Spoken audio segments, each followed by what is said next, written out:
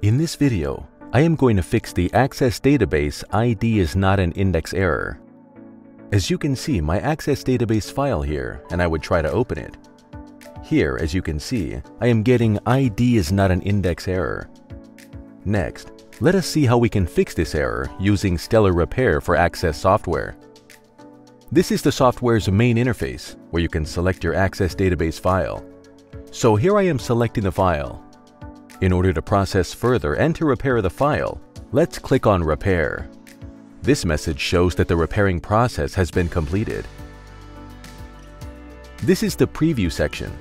I can see all my Access Database object which got repair, and I can see from here. Now here I am going to save my repaired file.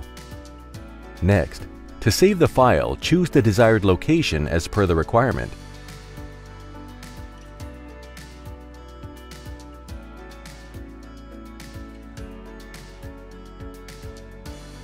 This message shows that file is successfully repaired and saved at the location.